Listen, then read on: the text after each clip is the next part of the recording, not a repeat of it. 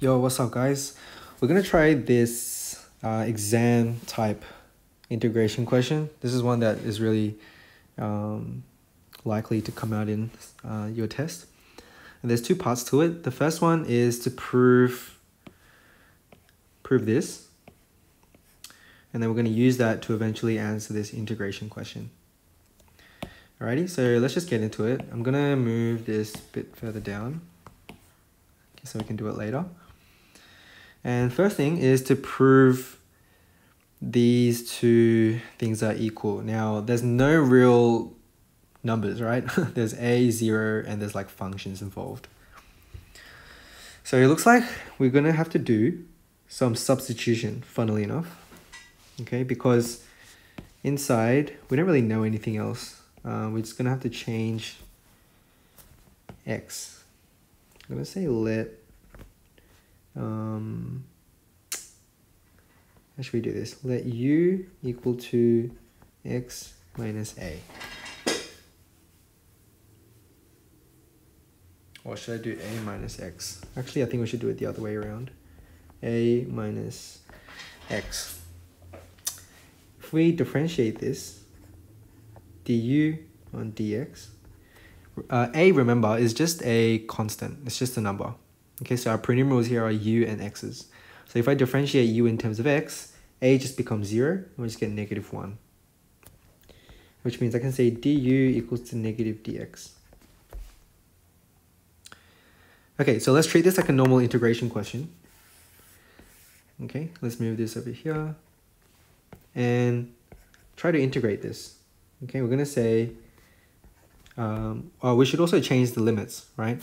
So as x equals to a and x equals to 0, when x equals to a, u equals to 0 and u equals to a. Right, so which means we have 0 on the top and a on the bottom. One other thing is, if I switch this around and make x the subject, we should get a minus u. Right, so we want to change everything in terms of u. So since x is a minus u, and dx is actually negative du, this is what we get. Now, the only thing we can really do here is we have a negative sign there, right? Now, when you apply a negative onto an integral, it switches the upper and lower limits. Okay, so hopefully you can recognize that later when you were to evaluate this integral, it's you sub in the first one and then you subtract and you sub in the next one, right? So we're going to eventually subtract. So that means if I apply this subtraction now, we're just going to reverse the limits. Okay, so then we can say f a minus u du. Okay, now what we really want to show is we want to show that it's equal to this, which is very similar, except they have it in terms of x's and I have it in terms of u's. Now, hopefully you remember from the very first time you learn calculus and integration, when you have like integration of x dx, that's the same thing as integrating y and integrating in terms of y. Like you can switch the prenumeral and you'll get the same result just as long as you switch all the other corresponding prenumerals along with it, right? So this is one of those theory type things in integration that will help you in these really, really difficult exam type questions. So we can say this is just a 0 and then you can just switch the x with the u's. Okay, so therefore proved. Okay, so let's use this property, okay, to answer the next one. So let's just copy this guy. Okay, so we're going to use this idea.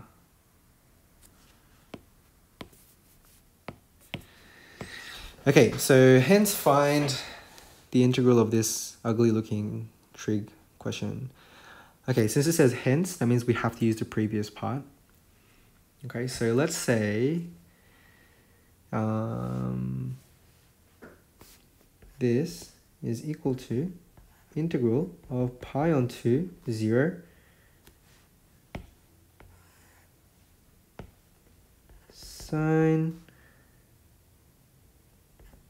pi on 2 minus x sine pi on 2 minus x plus cos pi on 2 minus x. Okay, so all I did there is I switched the x with a minus x, and a being whatever that limit is at the top. So for us, we have pi on 2, and we're going to switch this x with pi on 2 minus x, pi on 2 minus x, pi on 2 minus x. Okay, now sine and cos are what we call complementary functions. And basically the word complementary means 90 degrees. So like this pi on 2. So again, this is another important theory about sine and cos functions. It's sine pi on 2 minus x is the same thing as cos x.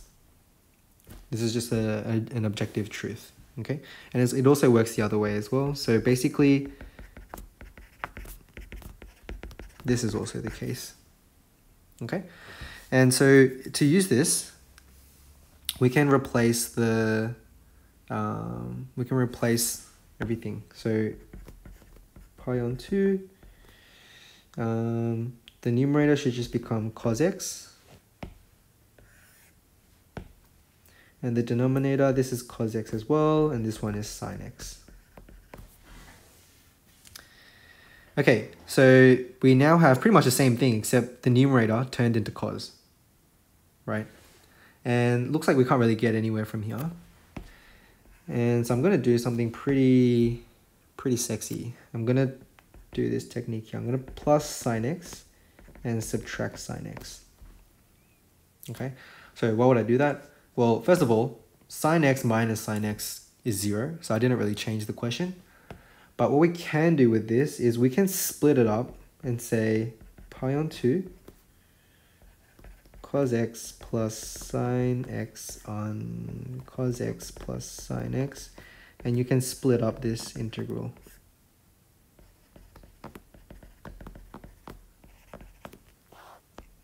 Which is great because this guy is just 1.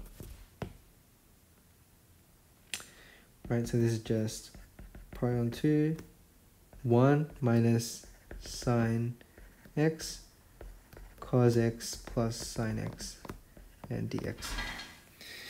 And then you can say, okay, well, wait a minute. This one, integrating this, is actually the question. It's actually just the question, right? So here's what I'm going to do. I'm going to just rewrite what we have going on. So the question was this.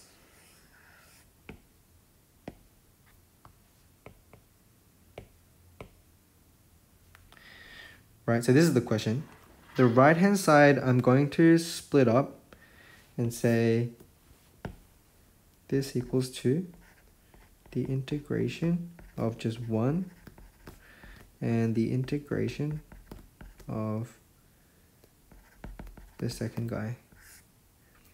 On the denominator, just to make it look nice, I'm just going to swap the cos and sine plus cos. Okay? And of course here is just the same thing. Okay, now I'm going to need some new space. I'm going to make this, where are we, scrolling direction, vertical. Okay, so I'm going to, again, just copy this over. Because we're right at the doorstep, but I just need to show this bit clean, nice and cleanly. Can you notice that this and this, they're the same thing, right? So I'm going to move one of them to the left-hand side. Okay, so since this one has negative, let's add it to the other side, which means we should have 2 lots of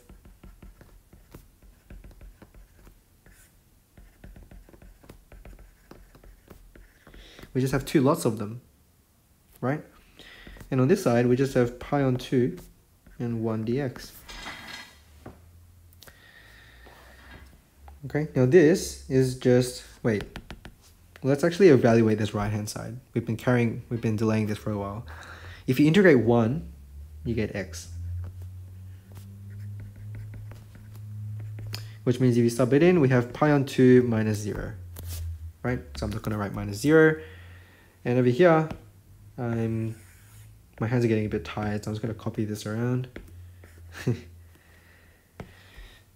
Okay, and the last thing is we can just divide both sides by 2. So that means